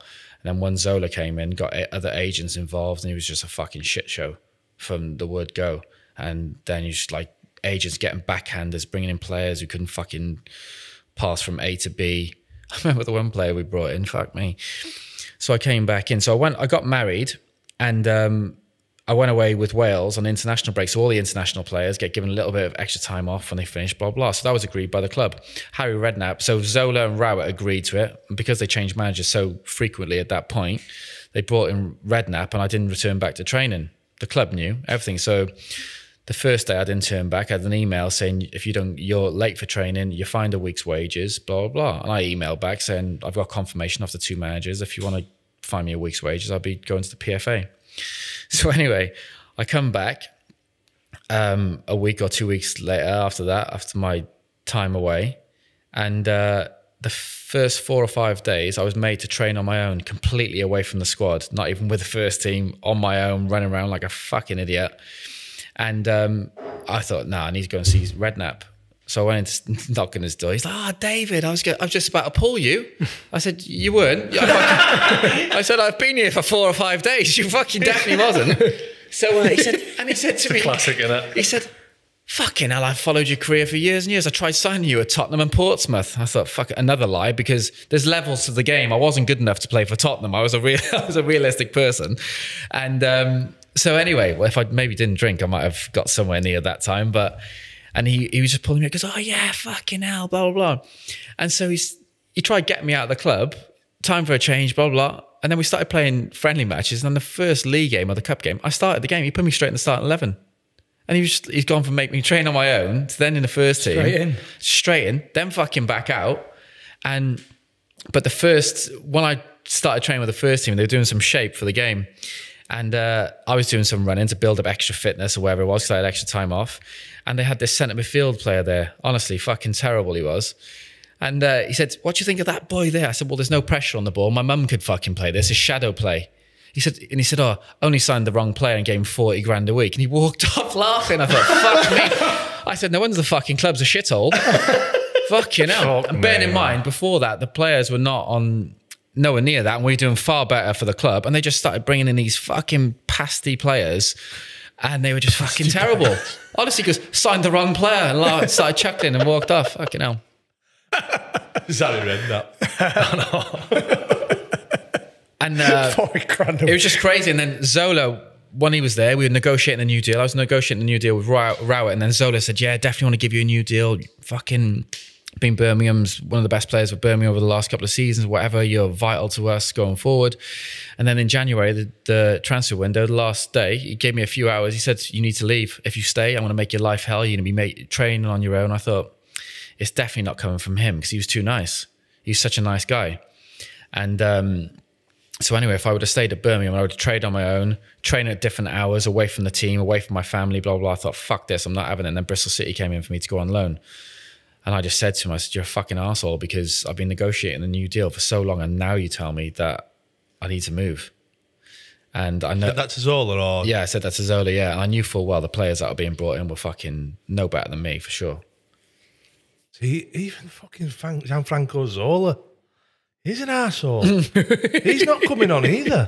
But do you know what I mean? But you know, a player of that level and what you think of him, and little Gianfranco, do you know what? He's still Come on, Gianfranco. Do you know what? He was still a fucking. He was. Do you know what? He was a nice guy. I liked him, and I just think from the powers above, he was getting told what to do, and I just thought, if you're a manager, you should be a person about your principles. You should be able to pick that team. And even when I went to Bristol City. Steve Cotterill, I find him hilarious. He's a wicked guy. He's always been great for me and whatever else. And he'd be putting me in the team at Birmingham, And he's told me later when he left the Birmingham job, he said he'd named the team on the board and he'd be getting told above to take those 4 or 5 players off the team sheet. Who will that be from? Probably the fucking, the owners or... And who's the owners then? I don't know. We never met the owners or the chief exec or people from above would be telling them, look, you need to change those players to play the players that they brought in, because I think Darren Dean, I think his name is, David Dean's son, who's the agent, he was bringing all these players in, getting paid an absolute fucking fortune. The players were no good for the change rooms, they were no better than the players we had there. And so the manager was not even picking the team. And so I think the same thing was happening to Zola as well. This is like what do you do as a manager? What does Cotterill do? Does he say, tell you what, fuck this, right? I'm not having this, and you're out of work? Or do you go, all right, fair enough, I'll put Joe Bloggs and his fucking... Well, you just got to go with it, aren't you? And when you get sacked, eventually the inevitable happens and you get to pay up and everybody's just playing the game. And I think that's where he helped me, really, because he was like saying, look, I'm being told from above that, your future's not here, blah, blah, blah. I'll get you a pay up and then you can leave. And to be fair, he looked after me. He was always respectful to me. He never took me and made me train on my own or whatever. He was great. He's a good person. I got a lot of respect for him. He's always, just being straight up with me. Mm. So football fans listening must be like thinking, fucking hell, is this happening at my club? And how's it ended up like that? You're paying your wages to go and buy a season ticket and watch football, and there's shit like that going off. The manager signing the wrong player on 40 bags a week. Yeah, it's bonkers, isn't it? Really, but it's happening at every club. It's all like most clubs. It's all about politics, isn't it? If your face don't fit, or it's got certain agents who represent. If a certain agent represents a manager, he's like, "Oh, can you bring my player in? I give you a little cut or whatever might be going on." So that's the way it works. It's like I've said it before. I'll say it again. And as soon as massive amounts of money are involved, it just rips the soul out of it, doesn't it? Because that's the only thing that anybody's thinking about is that money circulating. Bring back the days of naked stretching in a shower. Yeah, being Parlour back. Gets hairy balls on a hairdryer. Wish some fucker assigned me as the wrong player. Fucking hell, me. Fuck me. I think that's what happens. I think a lot of people, but then when you're on social media or whatever, the fans are like, oh, I'll fucking train it on my own for get that X amount of money. But they all think about that kind of things rather than what it's doing to you mentally, because they think that footballers or people, if you're in a spotlight, you're literally, you don't have feelings or you're not a human, which is obviously, that's what they think. Well, how long did you say that you were feeling like, I just don't really want to be here? Probably about, from the age of, I would say about 27, 28 to, 30, 31. And at no point did you think, I need to speak to somebody out of football? No, I just felt like I couldn't trust people, because I did have counselling. I did go to counsellors and I'd speak to certain people, but I just used to think, well, how the fuck can you tell me what to do when you're not playing in front of like thousands of people? How you don't know the pressure. You're just talking to me from a one-on-one basis from there. And it's only the time that I retired and I got on the phone to Sport and Chance and I said, look, I'm fucked. I'm drinking this and that. And I asked the guy, I said, are you an alcoholic? And he said, yeah. And I said, oh, can you tell me some stuff back to see if I had anything in relation to him? And he was, he started telling me some stories and it was exactly what I was like. And it's the only time that I could speak to a fellow alcoholic that I took that advice on board. And I said, look, fucking get me in, check me into rehab as soon as possible. And then they had a cancellation. Otherwise I might have had to wait a couple of months or whatever. So they had a cancellation and I was fucked. I just need to get into rehab. And then when I went to rehab, it was tough. It was tough as fuck. We checked into rehab. There's 3 of us turned up. We're supposed to be 4. One guy tried slicing his throat the night before, so he couldn't come into rehab. And that just kind of hit me thinking, fuck, I do need help because I want to be there for my children rather than be without a dad. How often were you drinking when you finished? When I finished, I was drinking a lot. But then I could have like a week off the drink or 2 weeks. But then when I started back on it again, I didn't know when to stop. I was like, well, I couldn't stop at 1 or 2 drinks. It was like, bosh. But when I was playing at Birmingham, I was having like 3-4 bottles of red wine the night, then going to train the next day. And then on the weekends, it was through the roof. Was it more a case of the person you became when you had a drink? Yeah, evil prick.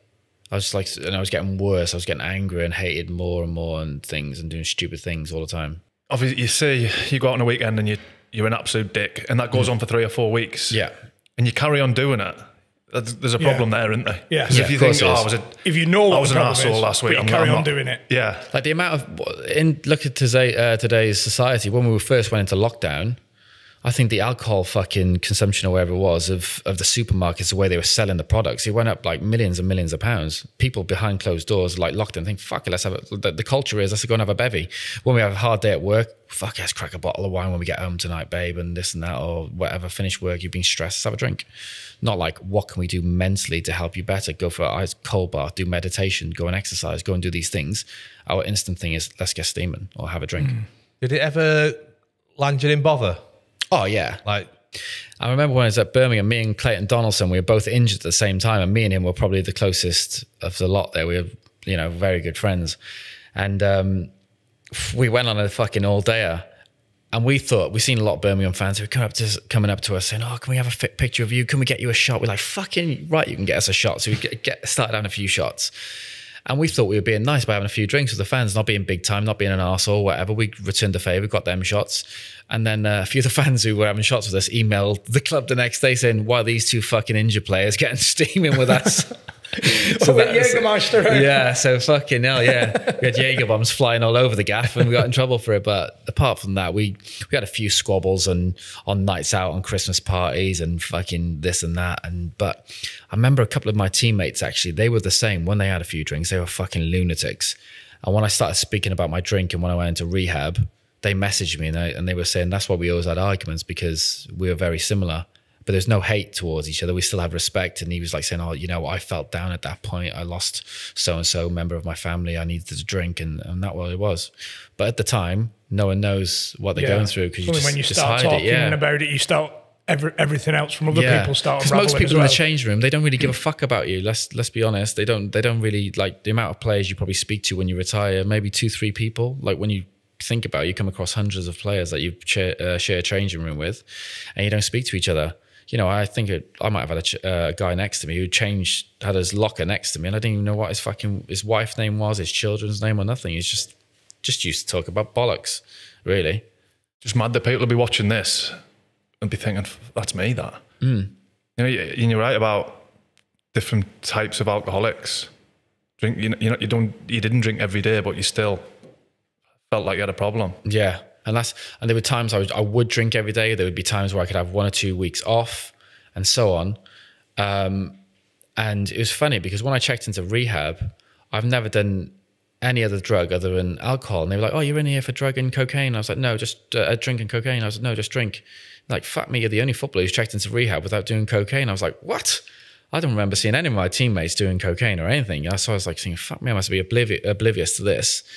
And it was quite bizarre. And then when you're in rehab and you're putting all your flaws down of writing what bad things you did when you were drinking and so on, and whatever else you can affect, it really hits home of kind of like the shit that you go through on a day-to-day basis. And it's the best thing I ever did was going to rehab and just speaking about my problems. And how long ago was that? So I'm over 3 years sober now. I'm 4 years sober in February. So it'd be like 3.5 years ago, I checked into rehab. I've been sober ever since I left. I stopped drinking just before I went into rehab, because I knew I had to change it. I just had to stop. Otherwise, it was do or die. Basically, it was no middle ground for me. There's still probably hardly no middle ground in my personality now. I've got that addictive personality. And is there none of them thoughts that you were having before? You're saying about going to car parks and whatever. Would you say you're happy and? Yeah, I think I manage things a lot better now. I know where to turn to if I have a problem. I don't have those thoughts of like wanting to die. I have those feelings back of what my early days of being a professional footballer. I feel like my energy's good and I don't give a fuck what anyone says about me or anything like that. I just think everyone's got their opinions. When I'm talking about the stuff that happens in the world of, to do with COVID or whatever it might be, I get abused on a daily basis on social media. Couldn't give a flying fuck what people say. Yeah, you've noticed. I've noticed, yeah. And so that was, I kind of feel I've got that kind of like self-belief back, if that makes sense. Yeah. And if I'm having a bad day, I just think, fuck, it's a bad day. It's not a bad life. Just do the next best thing of like, go and exercise, go and listen to music. If I feel like shit, I walk my dogs or. So you have those, coping mechanisms. Yeah, really, coping mechanisms. Yeah, coping replace mechanisms. the drinking with. Yeah. Those things, going out for a walk. Yeah. And I think that's the best thing. If I feel like I still get stressed on a daily basis or every other day or in the week, I might feel like shit or whatever, but I grind through it. I know that if I go for a walk, after that, I feel like $1 million. And I suppose it's the understanding as well. Like, yeah, having that through awareness going through of rehab, you understand why you're feeling like that and what the solution is, rather than I'm feeling like this. Right, what do I do? Let's get pissed and forget about it. Let's get pissed, yeah, because the problem is still going to be there the next day. Yeah. Even if you're going to fucking bender in Ibiza for a whole week, your problems are still going to be at home then when you arrive. So that's what I just have, as John said, I have those coping mechanisms now, what I can do to be better. I'm not perfect, still make loads of fucking mistakes, but I know what I can do to be better mentally. Well done, mate. Yeah, fair play. You made that call, which obviously was a very tough one, and like you said, 3 years. It's tough, yeah, because like especially talk about it. It's tough because when I came out of rehab, I was staying with my parents for a little while, and I used to get pissed off because my dad just drinks beers fucking everywhere, and I remember going to the bathroom. He likes to have a pint in a bottle of beer when he's in the bath, just chilling, and he had a bottle of beer on the side, and I was like going to brush my teeth or whatever, and I'd say to my mum like, fuck me, I can't get away from it. Like I would expect if I'm staying with you for a little while because you were worried about me to kind of like stop drinking, but you never stopped drinking. And then when I'd speak to someone who's an alcoholic, they'd be like, he doesn't have to change. Like you need to protect yourself, and then he protects himself. You can only control what you can, and that's yourself. And that's when I kind of respected it, thinking, well, he's been there through thick and thin. If he wants to have a beer, then he can do what he needs to do. Are you all right around people? When they're boozing and I'm fine. Yeah. The only thing that I don't put myself in that situation all the time. If I meet a few friends, I just do different things now. And luckily the circle that I found now, we might go for a shisha, or I like having a cigar now and again or whatever, which is obviously not fucking healthy, but I need something. I can't be like a fucking boring bollocks. So I go for a shisha. I surround myself with different people. But when I'm around, do you know what? I went to a club or a bar a couple of months back, and I seen one guy there who used to go out all the time when I used to. I said, fuck me, they super glued you to that floor because you fucking sit in the same spot, miserable as fuck. He's like, yeah, fuck, I love it, whatever. And I just thought, wow, my life has materialized into something different. I don't miss that life anymore. And when you're speaking to people when they're steaming, I say to them, fuck me, you tell me that same story again. You've just told me 7 times, you boring bastard. Whereas like now I have genuine conversations with people who have the same interests as me, or they're educating me about something rather than telling me, fuck me, do you want a shot? Let's get steaming. Or they're pissing themselves. Now you're in a much better place. And what you up to now? And so I've got to do lots of work with my foundation with like mental health and addiction. We kind of support the local community. We're trying to bigger and better that to support people. We do a lot of work with the homeless, do a lot of education with the schools. In one keeping you busy all the time, full. Yeah, keep me busy, kids, the dogs, all that kind of stuff. So my podcast I've got as well, and obviously coming on with great people like you guys, it just keeps me busy. When I've been outspoken in terms of like the COVID stuff or whatever's going on in this fucking corrupt world, my media work has slowed down, but I don't change my principles just to get on a fucking TV show or whatever. Yeah. Any more crack from Wales? There's been a few, but there's one. We were away with Wales, and I can't remember where we were, like Croatia or something. So we've all gone on a lads' night out, and where we used to go, we'd have security guards come with us, and we'd lock fucking buildings down and whatever else, invite women in or whatever. And what gigs are there? I remember the one time because I was still young. It was in the John Toshak days, and we jumped on the bus and. One of the guys jumped on the coach and they didn't have their Welsh tracksuit on. Next thing you know, we see a bird walking across the road with a Welsh Kappa tracksuit on. Toshak turned around and goes, someone's had a fucking great night, haven't they, you buggers? So the lads were we're laughing at the back, chuckling. But we used to get up to fucking all sorts, and it was just class, really. And then obviously, we'd go away and we used to get up to all sorts. Chris Coleman jump on the guitar, we'd get steaming, he'd just play songs to us, and we just had like a good fucking energy, vibes about us. Was he good in? Yeah, he's class. It used to be class because he kind of had that, you could still see that he had that player's mentality. I think he was saying the one time when he used to have the football meetings with Bobby Gould, him and a couple of the other lads would fucking crawl across the floor and sneak out and go and get pissed. And Bobby Gould would still continue the meeting. He wouldn't know that anyone's left the fucking building. End up being the manager. Yeah. But he was amazing. He was like great with the lads. And do you know what? That's the only time that I've ever been on a bench of a football side and my ego didn't take over to wanting to play. Obviously I wanted to play and I thought I should play on more occasions than I did. But I wanted my team to win. All the other times when I was on the bench, I was thinking, I hope you're fucking losing. And then when I come on, we kind of turn the result around because you want to do well for yourself. But he just had that energy and he brought everyone together to kind of like think, fuck it, we're all this in as a group. And obviously we had Bale, one of the best players in the world at the time, and we just felt fucking indestructible, really. What's he like off the pitch? Yeah, I was about to say the exact same question. Do you know what? He's him practicing his swing at dinner. Always practicing his swing, yeah. But he used to make me fucking chuckle because when he used to bring his Spanish masseuse from Real Madrid, they'd be speaking Spanish together in the media, like, can't speak Spanish, haven't fucking learned the language, whatever. But he was speaking Spanish and just taking the piss, really. He probably just thought, fuck him, he didn't care about the media. Do you know what? He used to do childish things all the time. We'd be on the plane, he'd be throwing Haribos at people, and he'd turn his back and make funny noises. But I think that kind of like, it's childish. You think probably, fuck me, you grown man, you're doing that. Like, come on. What kind of noise? But you go, like all that sort of stuff. But like, he's a bugger, isn't he? Do you know what? He's a bugger, yeah. Do you know what though? I think that's what kind of, in a strange way, I think that's what kind of made him more grounded. Because you think, fuck me, you're on X amount of money a week, one of the biggest superstars on the planet right now, and you're throwing Haribos at people and looking away. I think that kind of made him a little bit more grounded. I like yeah. You know, clearly, fucking hell. Bale's been on again. I know, yeah. Sweeping the tactics up. Yeah, I know. Fucking hell, Gareth. But yeah, it was class. I loved it. We just it was just like amazing stories, really. We just fucking did what we wanted as and when. We had a manager who supported us, used to get a fucking night out, didn't want to take us back home too early because he knew we'd go on the piss. It's brilliant. Who's been your favourite manager?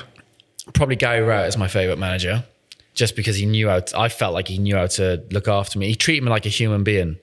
Yeah. Chris Coleman treated every player like a human being as well. In terms of the training preparation, Brendan Rodgers is the best.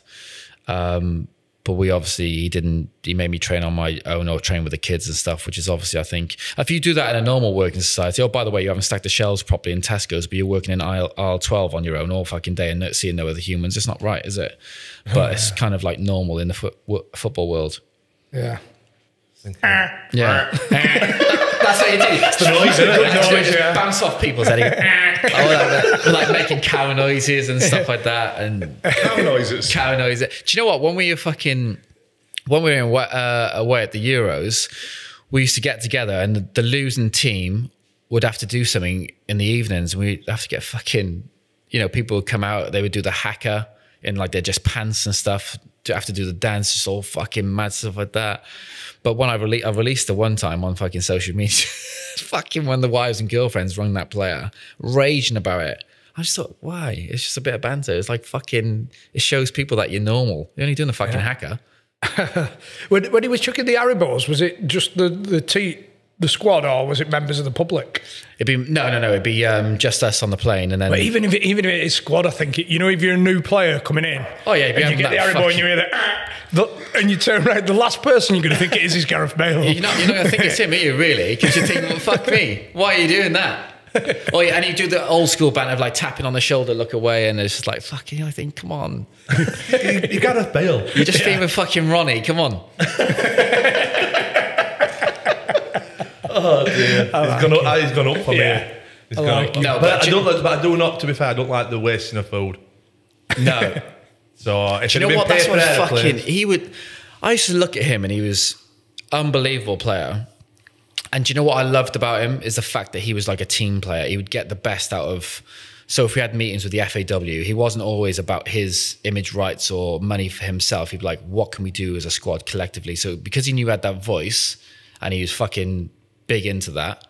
I think before the Euros, we were talking about our bonuses, and if they weren't right, we were going to literally fucking, hold them ransom, basically to kind of like make sure they looked after us, because before we were like by far the least paid players. I know you're playing for your country and stuff, but we've done so much. We felt like we need to be rewarded as well. And he was just like saying, look, if you don't look after the players, then you know, obviously it's not great, and he was a voice for that, and that's how players respected him, because I think previous years does help if you're on fucking 500 grand a week, right? Doesn't it? Yeah, I don't want all that money. Give some of the lads it. Yeah, and I think he gave all his money to charity when we had like the European bonus. But that's what I like. That makes you look bad, though, doesn't it? But, well, fucking, we're not on 600 grand a week, just basic wage. The rest of it, but we need. But Gareth's give his to charity. Anybody else? Like fucking no charity. Everyone's like fucking hell.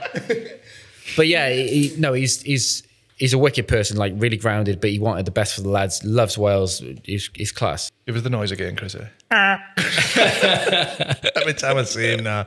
And everybody will listen to it if they ever play golf with him, just on his backswing. Yeah. Fuck you, Gareth. Shank.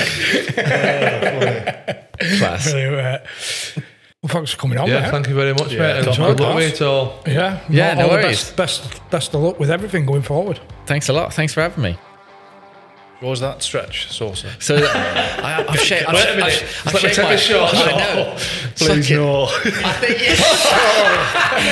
I think fucking Paulo Sousa had more hair on his balls than I've got on my body.